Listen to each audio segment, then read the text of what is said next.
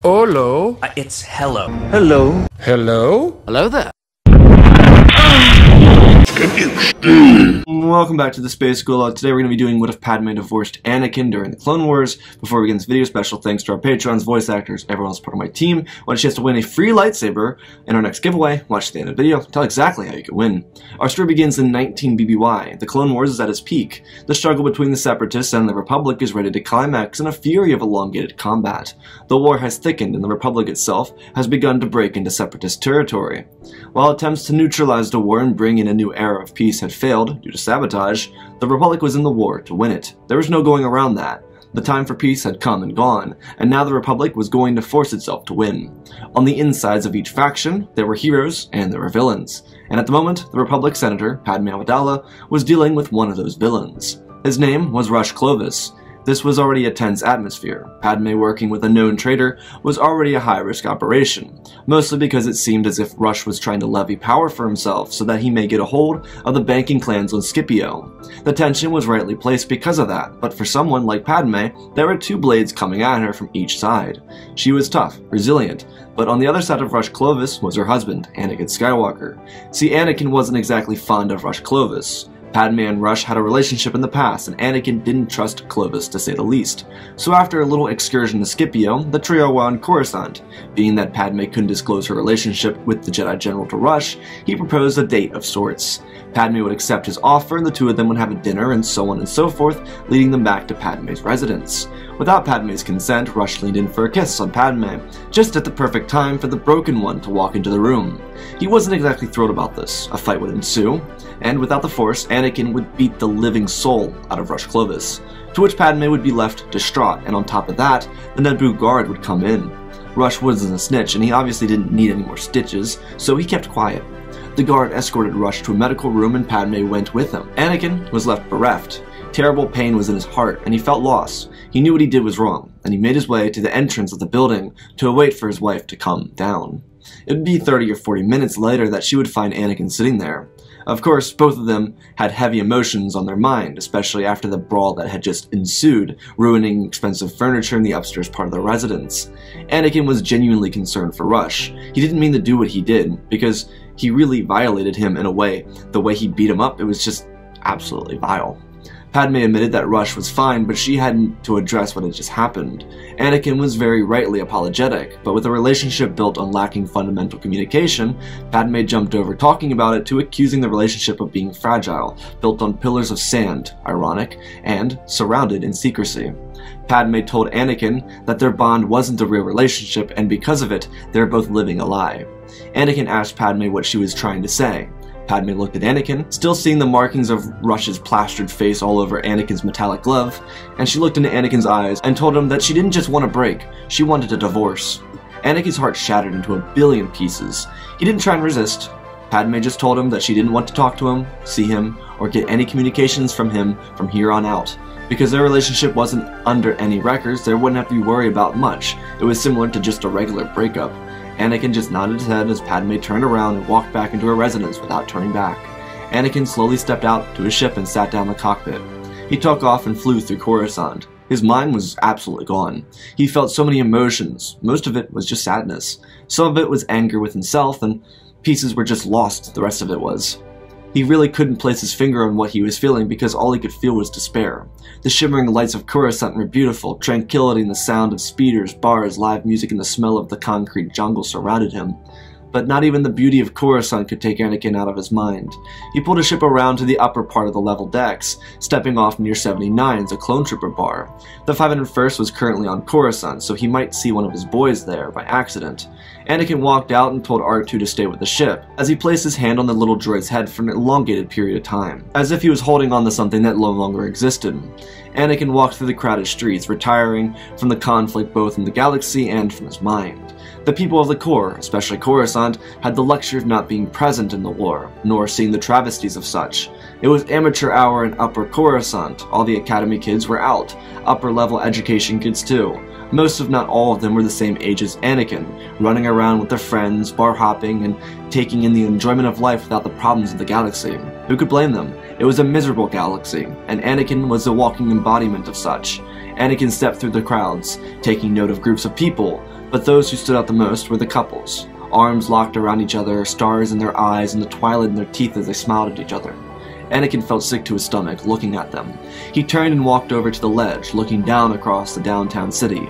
Lights filled everything. Everywhere he looked, he saw neon dancing off the reflection of the speeders. Friends dancing and laughing. It was like slow motion. Their intoxication was freedom. A whole weekend to live it up and excite themselves before the grind continued. Anakin saw their lives and wondered what it would be like. He always wondered what it was like, watching the streets and teens and young thugs on Tatooine doing the same things that the people on Coruscant were doing now. Over the last decade, he hadn't had time to think about it, let alone notice it, having spent so much time cooped up inside the Jedi Temple. When he first got there, he snuck out to see it, but that was no longer the case. Anakin turned around. One of the bands playing around a local bar behind him caught his attention. It was a Dindy band, playing some up-tempo, emotionally charged music. It wasn't the classic jizz sound so prevalent inside of clubs or criminal palaces. Anakin decided he'd take a step in, be around people of his own age, living it up. Sure, he was a Jedi, but at the moment, who the hell really cares? Anakin skipped through the crowd, tossing and turning between lumps of people from all different walks of life, pushing past a group of Rhodians and following two Twi'leks into a bar called Kareen's Nest. It was a local bar named after a Twi'lek pod racer that was making lengths across the Outer Rim. His team was pretty famous, and he had a great new crew chief named Zena Pax. Anakin remembered seeing Kid Kareen at the Boonta Eve Classic once, but he didn't show up because he didn't like the environment, and he especially didn't like Saboba. When Anakin walked into the bar, it looked entirely like Ryloth. Made sense, considering Kid Kareen was a Twi'lek. Anakin walked up to the bar and placed himself down. The bartender asked what he wanted, and Anakin asked for a straight Revnog, a classic drink in the core. Anakin looked around the bar. It was partially a casino, and the Dindy band was pulling in crowds. The bar was incredible, 3 different stories with 3 different bands playing on each level. Anakin stuck to the first floor. It was the loudest and most energetic. People were in front of the band dancing, and Anakin was as still as a carbonate wall decoration, looking at the drinks sit motionlessly on the countertop. A couple people walked up, ordered their drinks, and moved away. Anakin swirled the Revnog around in his hand, watching the liquid twist around before he placed it back down. Someone brushed up next to him, to which Anakin turned his head over to look. It was a Twi'lek woman. She smiled at Anakin, grabbed her drink, and then walked away. Anakin shook a weak smile out of himself before turning back to what he was doing. So many thoughts ran through his mind, he couldn't focus on anything. The music from the bar was remarkable. It covered up all the tracks of his own sadness. Anakin took a swig from his drink before turning to see the people cheering at the sabacc table.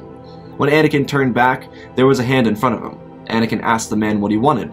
The man looked at Skywalker and snidely asked if he wanted some death sticks. Anakin shook his head. The man presented another case, telling Anakin it was the best on the market. Anakin thought for the moment, and then he shrugged his shoulders before tossing the dealer a couple Republic credits. Anakin's heartbreak put him into a perpetual state of, who really gives a shit? A couple hours later, Anakin was in the middle of the dance floor, making friends, or more or less a couple of people that he might remember in the late afternoon, or maybe just not remember. At around 4 in the morning, the bars began to close and the nightlife began to start to die down. The party was over for the night, though some of the people still had energy, and the party could continue. As everyone fled the bar, the group of Twi'leks, Doros, and Bothans came up to Anakin. One of the guys told Skywalker that he should go to Corellia. The party would pick up there. Anakin shrugged his shoulders and asked for the location. He was given the location and the direct coordinates, and then told them that he would be there. The trip through hyperspace would provide a perfect buffer for the party animals until they could start up again, just a little bit to take the edge off before they got right back into the party. Anakin got to R2 and plugged in the coordinates and asked R2 to take over. The little droid knew Anakin wasn't functioning too well. For what reason, he didn't really know, but he did know, as Skywalker asked, that he would take him to Corellia. On the other side of the city, Padme laid awake in her room. She couldn't sleep. She had a stressful couple of days coming up, and she couldn't do anything but think about if she was too cruel towards Anakin or not. She definitely was mad at him, but in all retrospect, he was protecting her. She didn't want the kiss rush, and Anakin still went too far. There was a lack of discussion between the two of them. They needed more communication. After all, they had always had communication issues.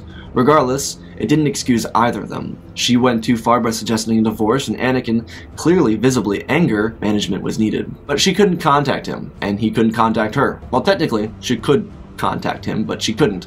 He turned off all of his communication devices and went off the grid. Not even the Jedi knew where Anakin was. Skywalker, on the other hand, woke up on Corellia. For partiers on Coruscant, one of the best planets for post-party was Corellia. The main city was often going into the midnight hour if Coruscant was left at 4 in the morning. It was a perfect way to allow the party to continue. Anakin was so off of his mind at this point that he didn't really care about anything. Nothing really mattered to him. Honestly, for him, nothing did. The death sticks were certainly not helping his thoughts. Skywalker and his new group of friends left into the party and began doing their thing. It was one of those most freeing nights for Anakin in his entire life, and he really didn't know how to feel about it. When Anakin woke up, he looked around. He wasn't inside of a building, he was sleeping on the ground. Anakin reached for his lightsaber, and by some miracle, it was still there. Anakin looked out across the sea, listening to the sound of star cruisers landing and taking off. Anakin frankly couldn't remember much after the dude asked him if he wanted death sticks. There was no one around him. He just adjusted himself up and looked around, trying to get an idea of where he was, what he did, and where his ship was. Anakin put his head in his hands and stretched his neck, while taking a deep breath. He heard a little whistle and looked over to his droid to see R2. The little droid rolled up next to Anakin and sat himself down quietly. Anakin put his arm around the droid and leaned his head up against him. Anakin asked R2 what happened last night, and his little friend explained in great detail everything that happened. Anakin told R2 that he would not be doing that again. Sure, it was freeing, but it didn't solve the hole in his heart. It was a temporary solution to a long-term pain. R2 whistled at Anakin, and he looked at R2 and nodded his head. It was a very endearing message from his little friend. R2 essentially told Anakin that he had the opportunity to make the best from this, to learn from this example. Of course, R2 was just pulling information off the galactic wide web on self-help. But for Anakin, this was extremely, at the very least, helpful. It's not like any of the Jedi would have been able to articulate that to Anakin. Anakin and R2 sat there for about 30 minutes or so before they got up and made their way back to their ship. On their way back to the ship, a little boy ran into him. He apologized with a grin and started running away. Anakin noticed something, and then looked down to see that his lightsaber was stolen. Anakin turned around and reached out with the Force, and pulled the kid back towards him. Anakin told the kid to drop his lightsaber. The young boy was very unhappy that he had been caught, but he also didn't understand how he was caught at all. Anakin asked him what his name was. The little boy said his name was Han. Anakin asked Han why he tried to steal Anakin's lightsaber. Han shrugged his shoulders, telling the Jedi Knight that a kid's gotta eat. Anakin sighed. He thought about his problems in comparison to Han's, because Han was in the same place Anakin used to be. So the Jedi Knight leaned down and held out his hand for his lightsaber. Han reluctantly gave it over, but his stomach was audibly grumbling. Anakin took his lightsaber and pulled out a couple thousand Republic credits from his belt and dropped it in Han's hand. The kid thanked Han and then ran off. Skywalker turned around and walked with R2 to where they parked his ship. Once they got there, they got in and took off for Coruscant. This little act of random kindness for Anakin made him feel just a little bit better. Something about that kid from Corellia made Anakin think back to the person his child self wanted to become. He wanted to see every star in the galaxy, he wanted to help people, and he wanted to be better than who he was when he was a slave. And yet all he did was make himself a slave to his own emotions, and in a way, it was killing him. Anakin, missing the irony of his servitude to the Jedi, but clearly seeing how he was enslaving himself to emotions that were very clearly betraying him. When Anakin got back to Coruscant, he blocked Padme's frequency, as per request, and then returned to the Jedi Temple. Technically, she didn't say that, but Anakin figured that she wasn't coming back, and so he blocked her frequency for her. After a night of letting loose, Anakin came back to reality, and when he returned to Coruscant, the Council dispatched him out to the Outer Rim immediately. Anakin understood and prepared to go back into the war zone. When Anakin loaded up with the 501st, he was clearly off his game. Whether it was a breakup or the hangover, he wasn't really sure, but it was very noticeable.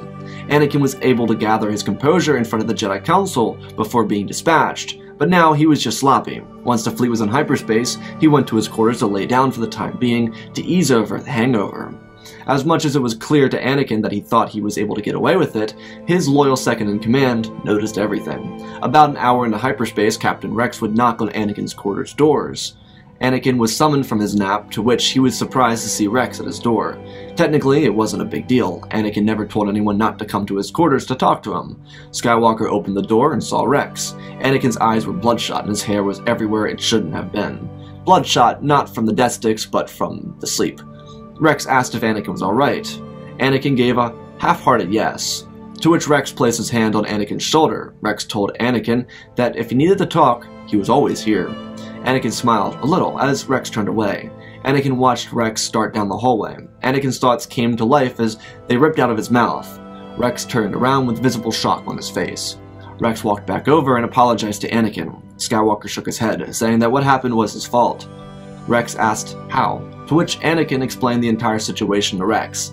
The good captain asked Anakin if he could control these emotions or that feeling he got from the Force. Still not really conceptualizing how it really worked, Anakin shrugged his shoulders. Most of the time he used the dark side as a reactionary device, but having lost his wife, it felt like not controlling those actions led to exclusive pain for him. Rex told Anakin that if he were in the same position, he would accept what happened, but he would try to find a way to avoid reacting in such a way.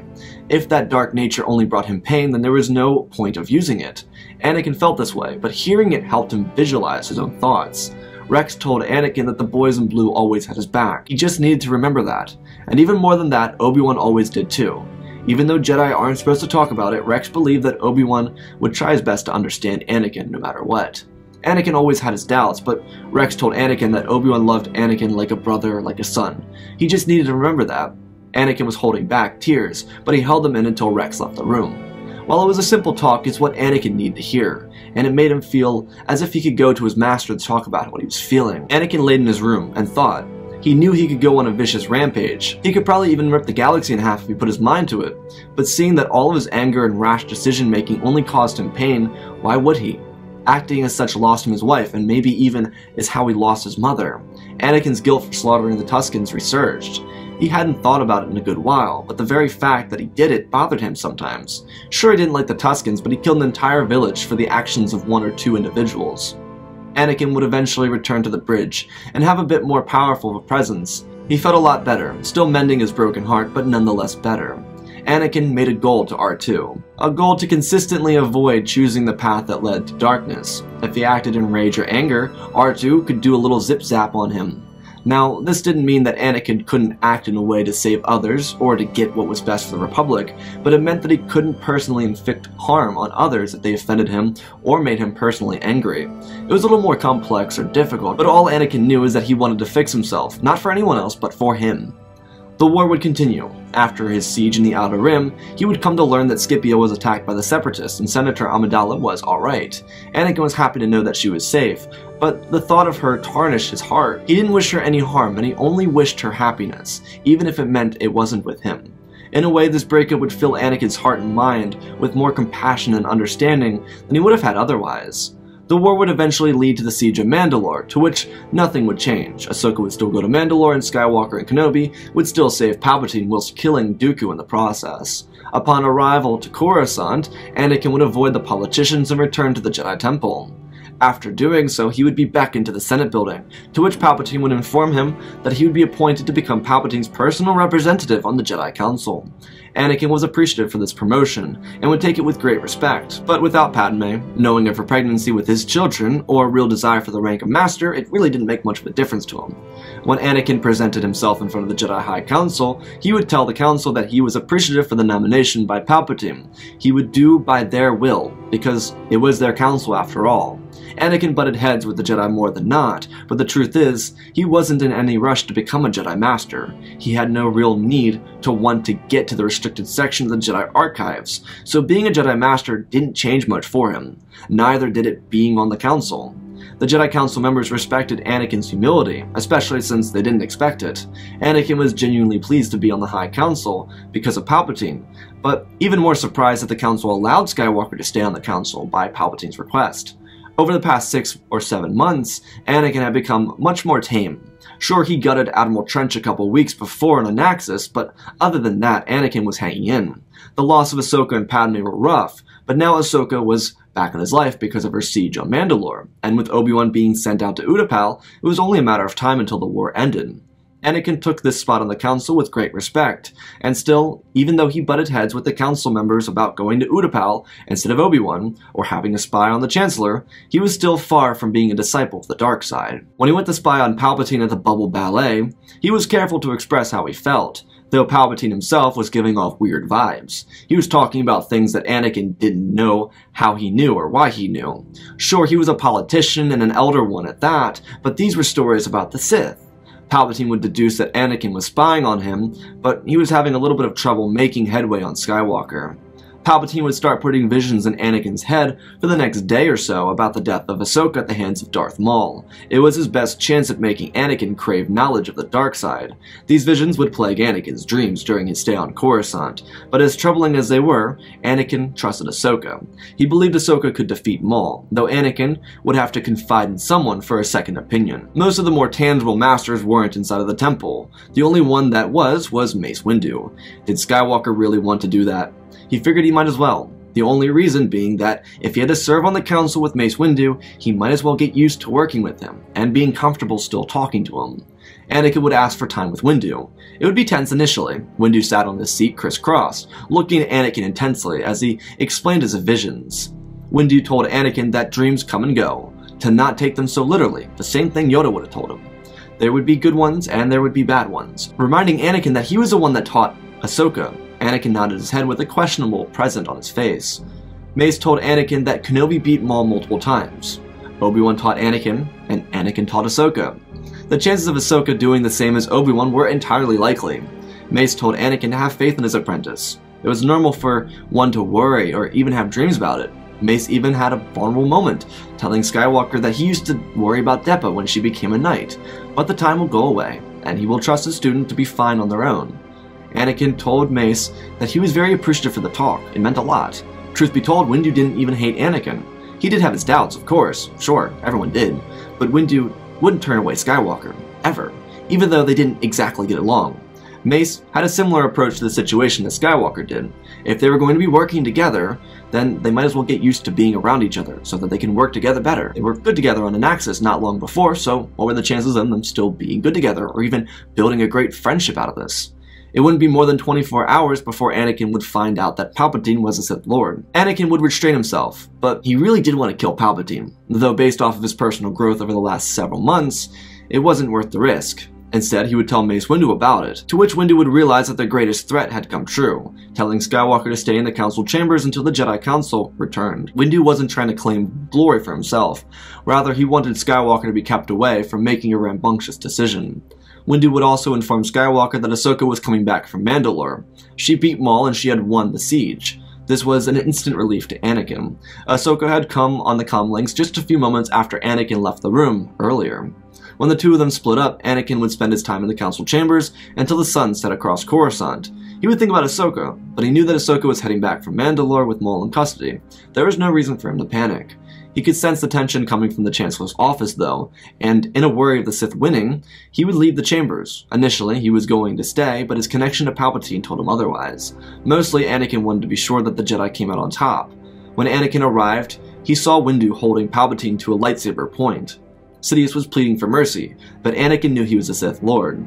Instead of interfering, Anakin would allow Palpatine to almost kill himself with Force electricity, to which Sidious would be left in pain and scars across his face. Windu would deal the final blow to Sidious, killing him instantaneously. Anakin wouldn't miss a beat. He wouldn't try to stop it. And while Palpatine was a mentor, once he found out he was a Sith Lord, all those years of bonding disappeared immediately.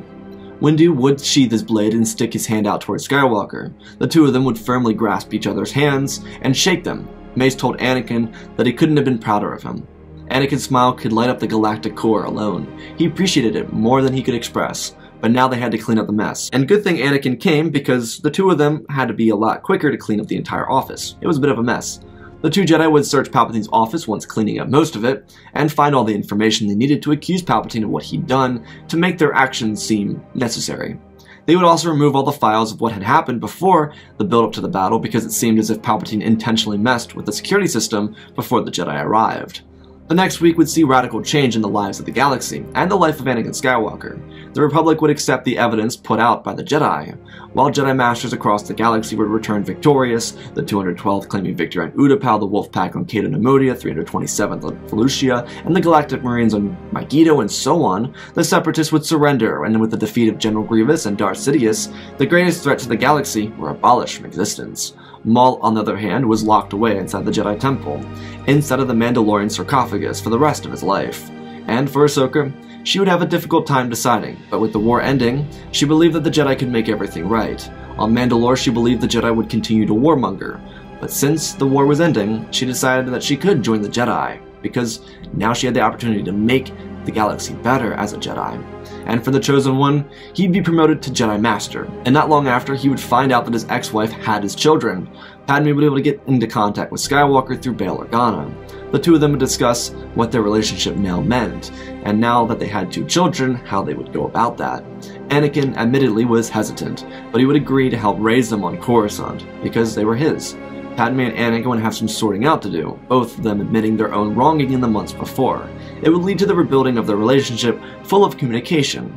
In the galaxy, free from oppression, not just of the war, but of the Sith for the rest of time. And that, ladies and gentlemen, is our story. Again, special thanks to Benjamin Wells, Jonathan, Pimp Daddy Bane, Icy Raptor, Apollo Mad Night Studios, Anakin003, and Gore for supporting the channel. Hit the like these videos. I got other videos coming out this week. If you see what else below there, I come to crossovers. Check out the Twitch, community, Discord, and Patreon. Support me in other ways. I got all those channels. Check out these other channels right here. Great content coming on all of them every Saturday. One of them is something new every Saturday. The cinema channel is the one I'm most excited for, so go check that one out. I got a video out there right now, and that one's probably gonna have, in my opinion, probably the best videos on it because I love movies.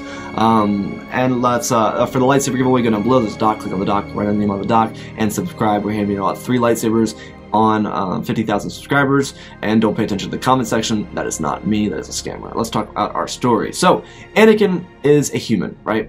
We know that. We can see that. And I know what you're thinking, but he would destroy the universe. He's a human being. I know Anakin's a badass. I know he is. He's the main character, okay? He's everyone's favorite character, but you have to look past that. He's a human being at heart, you know? Padme is the first person that he really received unconditional love for since his mother, since his mother. And that person breaking his heart, it could go 2 ways. Yes, he could definitely want to destroy the universe, destroy the galaxy, but he's a human being, you know? When your heart is broken, do you go on a rampage of killing people? I don't think so. You probably get really sad and you go for a drive and then you make some questionable decisions, but you definitely don't go on a murdering rampage, do you? No, you don't. And Anakin's the same way. And that's what I was trying to portray here, because Anakin's a human being, and I feel like any other creator, any other writer that would have done this exact what if, would have made Anakin go on a rampage, and that's fine, that's fun and exciting and all, but that's not true to the character of Anakin Skywalker. Yes, he has moments where he's just blatantly angry, full of rage, but this is Padme. This isn't just somebody else. This isn't like any random person. This isn't like the Zygerian cat lady that like had a crush on him. It's not like that where he had no issue killing her. This is Padme. This is the person like he's first loved, the first person he really fell in love with. Like, are you an angel? Like, I'm a person, my name is Anakin. Literally, he says this. He's like, I am a person, my name is Anakin. He is a person, and we have to look at Anakin like a person, as a real person, and the conflict between destroy the universe or an actual human interaction is what my story had to decipher. It's like, you expect coming into this that Anakin's going to rip the galaxy apart. He's going to turn into Abeloth and eat Coruscant, or turn into Nihilus and destroy the galaxy, or open up a black hole and destroy everything. And yeah, that's exciting, but that's boring at the same time. You expect that. That's not an emotionally complex story. That's not an emotionally charging story. And I wanted to give an emotionally charging story, which is exactly why I decided to go to something that I've never done before, something that you probably haven't seen since the story that had Xenopax in it. Shameless plug for the Anakin Never Being Discovered video, but I kind of went back to those roots. You guys love that video. It's one of the most underrated videos on the channel, but you guys seem to love that video. All the comments from that video tell me that you guys love that video, and what I wanted to do was I wanted to kind of bring that back a little bit, have that kind of human interaction where it's like, it's not just a big picture, it's not just action, guts, glory, and all that stuff, but it's a human story. It's a story that we can all relate to, and something relatable, something that you can take out of the story, something that I can give to you as a writer, as a content creator, for you to take into your own lives. And that's something I always strive for. I always strive to have a couple lines that are supposed to stick in your mind, something that you can always take home, something that you can write down and just find relatable, something that means something to you. That's the entire point of stories, and that's what Star Wars is, in my opinion. It's something that you can take home with you that has a deeper, more compelling narrative behind it. And while Star Wars is fun with lightsabers and blasters and all that stuff, it's an emotionally complex story that's written for children. It's a story written for children, and it's an emotionally charging story, and that's what I wanted this to be. I wanted to reflect what George would have wanted it to be. I know George is famous for his wooden dialogue, but he writes emotionally charging stories. That's why we fell in love with Star Wars, because they're emotionally charging. That's why Star Wars is as big as it ever got. It wouldn't be that big without the emotional capability of it, and it's all hidden behind sci-fi and spaceships and action and all that stuff. But it's truly a beautiful story, Star Wars that is, and that's what I wanted to replicate. And you know, I made some some snide kind of implants, like indie music being dindy music, you know, kind of something like that. You know, jazz is jizz in Star Wars. I know, ironic, but whatever. But I wanted it to feel as immersive into the Star Wars story as possible, putting Anakin back to where he came from, like this underground area. Well, it's not underground. It's kind of like it's actually based on Nashville, a bar with 3 levels and 3 bands playing on each level, playing like rock or country or whatnot. And that's kind of what that inspiration came from. Is like this thing that you see in like places like Nashville, where it's like it's a party scene. There's people just partying, and he goes in and he's like surrounded by people partying, and he gets, you know, he gets the death sticks and he goes on a little trip and he ends up on Corellia, and he's like, what the hell did I just do? And that's a human reaction. Anakin's a human being. You know, he literally says, my name's Anakin, or I'm a human being, or I'm a human and my name's Anakin, or whatever. I'm a person and my name is Anakin, right? Like, that's what I wanted to tell. I wanted to tell something that's emotionally charging. And I really, really hope that you guys enjoyed this, because I put a lot of heart into all my stories, but this one in particular is a new personal favorite for me. And I haven't said that in a while. I mean, I like all the stories that I do, and I always try and put out the best, but this one feels, it feels so much more feels much more emotionally compelling from a narrative perspective rather than an action-y perspective. And I know you guys always want lightsaber duels and stuff like that. I mean, we all love them, but you know, I wanted to give something a little bit more filling than that. So I hope you all enjoyed this video. If you did, leave a like down below, do the things. I love you all. Spread the love, and always remember, my friends, may the Force be with you.